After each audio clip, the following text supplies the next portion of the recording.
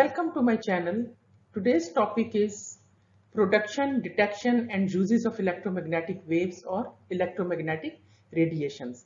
Before I start this topic, I would highly recommend all the listeners to watch on my videos on electromagnetism, electromagnetic theory and electromagnetic spectrums, including emission and absorption spectrum, because thorough understanding of such fundamental concepts are very essential in practical engineering or physical analysis work. Therefore, I would recommend that do watch my videos based on these topics. So first of all, today we will study production and detection and uses of gamma rays. Gamma rays are produced when cobalt-60 decays to excited nickel-60 by beta decay.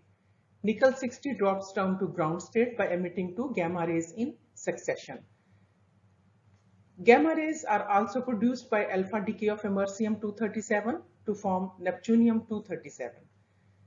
And they are also produced by fission and fusion reactions, etc.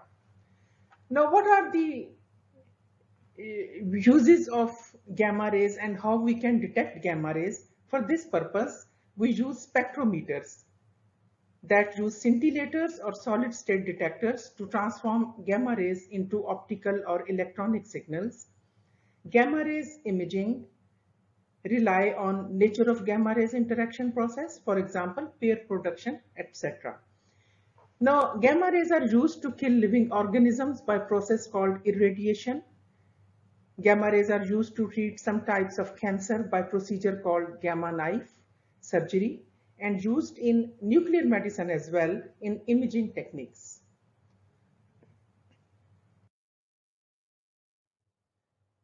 Next comes X-rays.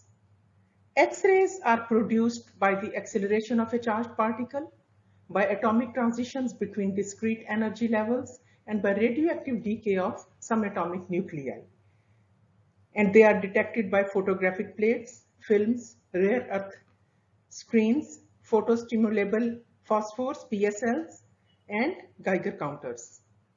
X-rays are used in medical field, in angiocardiography, for brain scanning, cancer detection, radiotherapy, examination of baggage at airports, and in dental.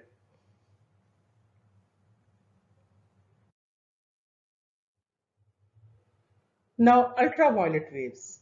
Ultraviolet waves are produced by the sun or UV bulbs or lights, and they are detected by skin or flesh and by fluorescent substances, and uses are in tanning, sun tanning, and security purposes.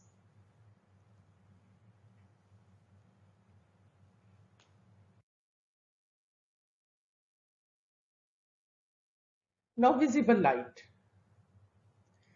Visible light is produced by the sun and by light bulbs, and they are detected by eyes, by photographic films, and their uses are in vision, photography, and photosynthesis.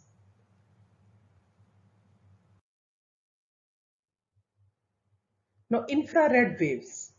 Infrared waves are produced by hot or warm objects or by the sun, and they are detected by photographic films, by thermometers with a blackened bulb that absorbs radiation, then temperature rises. That is in photoelectric materials. And these infrared rays or infrared radiations or infrared waves are used in night vision, in TV and radio remote controls, and in lamps.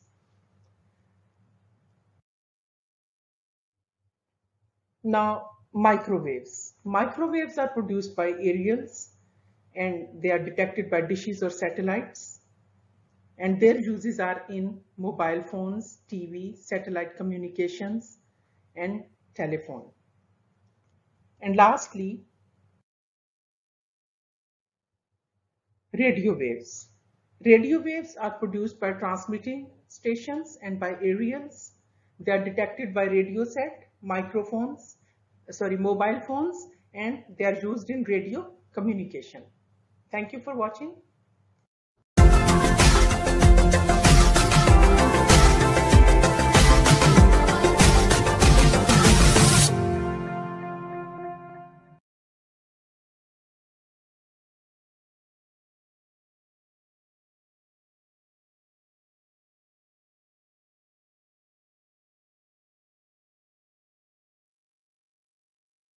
Welcome to my channel.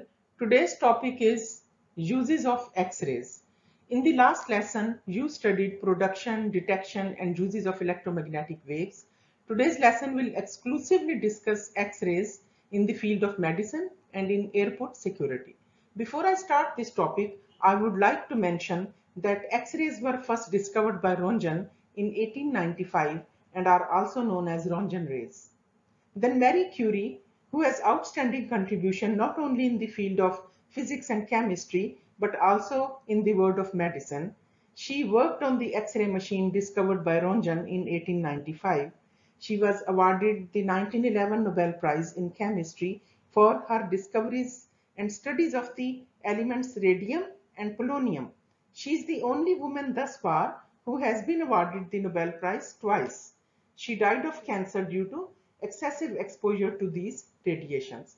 So X-rays have their harmful effects as well, like risk of cancer, risk of heart problems, birth defects, skin burns, reduction of blood supply, and they destroy living tissues in plants and animals. So first of all, we will study X-rays in medicine. In medicine, X-rays can be used to produce an image of any body part and are used for both diagnosis and therapy. They penetrate soft tissues but are stopped by bones which absorb them. If a photographic or X-ray sensitive plate is placed on a part of a body and an X-ray source is placed in front, what will happen? X-ray exposure will result in a picture of internal bones and organs. When the plate or radiograph is developed, a negative image is produced, that is, bones and dense tissues show up as light or white regions, while tissues that are easily penetrated by X-ray appear dark. See these images. Bones are the most opaque structures in the body. Cancer tumors, that is dense tissue, show up unusually light in radiographs. These images are used by doctors to diagnose diseases, detect foreign objects in the body, examine dental casualties, and study damaged or broken bones. Now, X-rays in security. X-ray radiations penetrate different materials at various rates. The X-ray machine sees the variations in that density. They also pick up on metals and drugs. They use dual energy X-ray system. This system has a single X-ray source sending out X-rays typically in the range 140 to 160 kilowatt power. The higher the kilowatt power, the further the X-ray penetrates. X-rays after passing through each item are picked up by a detector. This detector then passes the X-rays onto a filter which blocks out the lower energy X-rays. The remaining high energy X-rays hit a second detector. Since different materials absorb X-rays at different levels, the image on the monitor lets the machine operator see distinct items in your bag. Thank you for watching.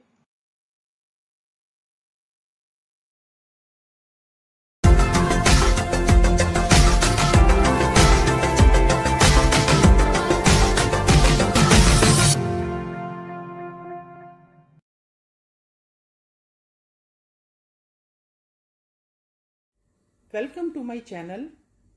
Today's topic is infrared radiations. Under this topic, we will study infrared radiation used in intruder alarms as well as in remote controls. Before I start this topic, I would like all my listeners who have not done so far to subscribe my channel. So first of all, infrared radiation used in remote controls. Remote controls are consumer infrared devices used to issue commands from a distance to TVs or stereo systems, DVD players and dimmers. Now working off a remote control. An infrared remote control or a transmitter sends out pulses of infrared light that represent specific binary codes. These binary codes correspond to commands such as power on or off and volume up or down. The infrared receiver in the TV, stereo or other device decodes the pulses of light into the binary data, that is ones and zeros, that the device microprocessor can understand. The microprocessor then carries out the corresponding command. Now, before I start infrared in intruder alarms, I would like to mention one more thing, that the basic parts involved in sending an IR signal in remote control include buttons, IC, LED and buttons contacts. Now, infrared in intruder alarms. There are two parts, a transmitter that sends out an invisible beam of infrared radiation and a receiver, usually a photocell, that detects the beam some distance away. Normally, the receiver picks up a steady signal from the transmitter, but if a person walks into the room and interrupts the beam, the receiver stops picking up the signal. The circuit attached to it will notice straight away and set off the alarm. Thank you for watching.